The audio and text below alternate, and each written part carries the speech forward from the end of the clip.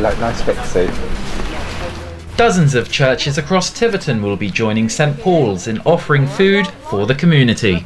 The Lunch2Go scheme has been set up not only to feed those who may be struggling during the current lockdown, but also to provide a social aspect and a warm welcome. We began last Christmas, just before Christmas. We started with a breakfast on the go, providing hot porridge and bacon rolls in the mornings, and that's just kind of grown into lunch on the go as well, where we provide hot soup and tea and coffee, and just the opportunity for people to just have a chat when they walk past, and something hot to warm us in these winter times. And of course, because of the pandemic, that's kind of stopped and started a little bit, but we've restarted that again because we just recognise there is great need out there, not just for soup and tea and coffee, but just a friendly face.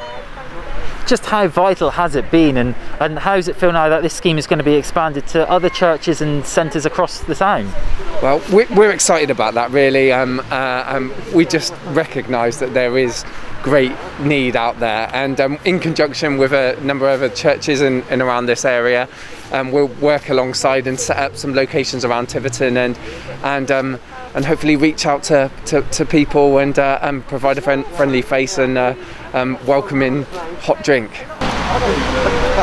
The scheme is being part funded by Tiverton Town Council, with coordination being supported by the Tiverton Volunteer Force, who have been kept busy helping others during the pandemic. There's a big concern, although a lot of people are in lockdown, there's also people that just generally haven't got the money to be able to afford food, or they're not getting out to get it. So the churches at St Paul's and St George's decided to kind of set up this lunch on the go.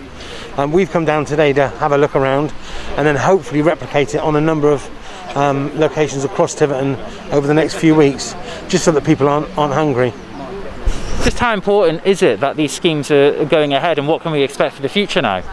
I think it's really important. You know, a lot of people are on reduced incomes. I think the problem with it is that a lot of people are kind of too scared to say that actually they're struggling at home with finances. So the more we can get out there and say, actually, you know, there isn't a problem. You know, if you need food, there's no reason for anyone to be hungry today. We've got chat in the town that you can contact. They run the food bank. There's also community fridges, and there's also a number of locations across Tiverton where a lot of the local supermarkets will donate food for free, and then just members of the community and public can go and pick that up. So if you're out and about doing your shopping or doing your daily exercise and you see one of these pop-up cafes, make sure to come and say hello. Come and have some soup or a nice cup of tea. It'll definitely warm you up in these winter months. And hopefully the social aspect of it will help you get through lockdown. Lewis Clark for Devon Live in Tiverton.